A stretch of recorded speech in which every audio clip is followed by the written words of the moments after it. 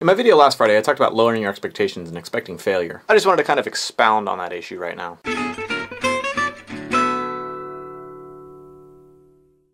I think that from a very early age, we're taught to not fail, or that it's just not okay to fail. Our education system right now is based on a series of wins. You just aren't allowed to fail. And I just don't think that's good enough. One of the reasons I support art education so much is that you're allowed to take chances and risks and do stuff that's not right. It encourages a certain amount of failure. You try things out, if they don't work, it's fine. You just do something else. Or you take certain aspects of what did work and put them into a new project. I think that's one of the reasons I hate standardized testing. There's only one right answer and one wrong answer. There's no in between. It goes back to the binary issue, it goes back to my education issues, it goes back to basically everything I've talked about for the past 3 months. I certainly don't claim to be any kind of expert in education or the way the system works or anything like that, but my observation is that right versus wrong just never really works. Okay, take that back. It works in one instance. Math equations. But even then, that only works in non-theoretical mathematics, and some mathematicians would argue that non-theoretical mathematics aren't actually mathematics. Silly math nerds. So basically, we're set up from a very early age to fear being wrong. If you're wrong, you get punished, you fail, you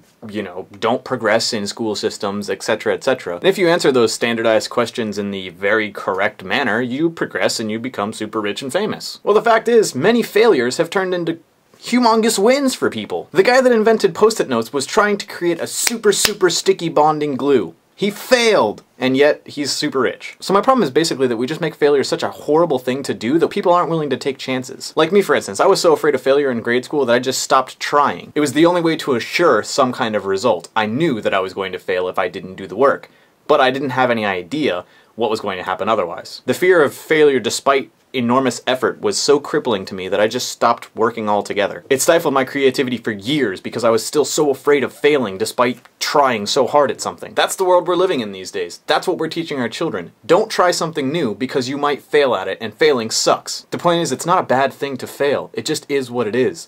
There's no shame in failure. So why do we teach our kids that there's shame in failure? Why are they so crippled by the fear? There's an article on CNN entitled "How to Deal with #EpicFail." The author of the article argues that sometimes we just have to fess up to our failures. That there's actually a failure on the part of government and politicians to admit to failure. When they screw up, they don't want to admit it, they want to cover it up. And it's one reason we just don't like to trust them. So do yourself a favor.